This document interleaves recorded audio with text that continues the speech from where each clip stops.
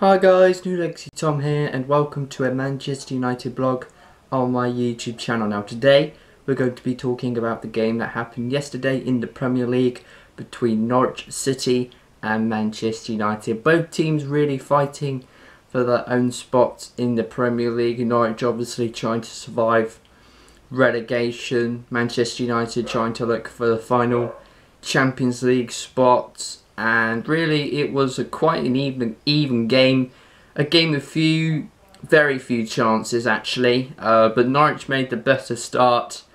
Jerome had a left-footed shot saved by De Gea. But that was really the only real chance they had. The rest of the game was kind of like crosses into the box from their point of view. And it was kind of quite easy for Manchester United to defend.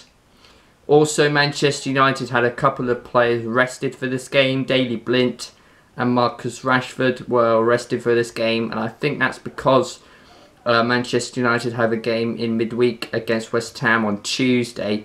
So I think Louis van Gaal had another eye on that game because I think Rashford and Blind will be needed for that game. And also Martial was injured in the warm-up, but let's hope it was nothing more than a knock. So in the end, Wayne Rooney had to play up front in probably a position he won't be playing in for most of the season anymore, because as more players come into the team who are strikers, he will be pushed further and further back. But in the end, it was Wayne Rooney who actually set up the winning goal for Manchester United in the 72nd minute. It was a ball played forward for Valencia. Sebastian Basson, Norwich City defender, misjudged the flight of the ball, and it also looks like he's trying to steer with the run of Rooney instead of actually trying to head the ball clear.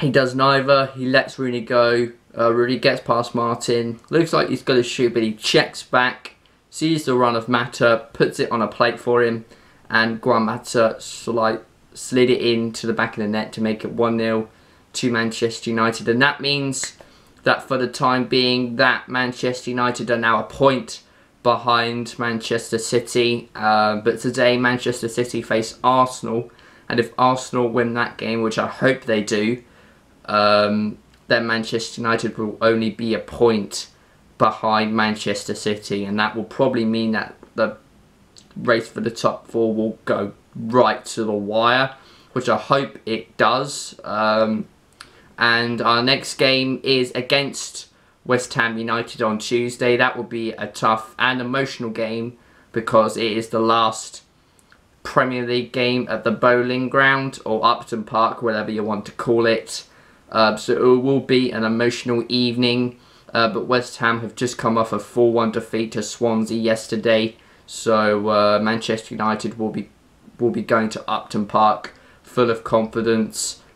They'll have the likes of Blind and Rashford back as well. They'll probably have Lingard in the team as well. So hopefully we can beat West Ham on Tuesday night. But that is it, guys, for this video today. If you enjoyed this video and you liked it, smash the like button below and subscribe for more, and I will see you all very soon.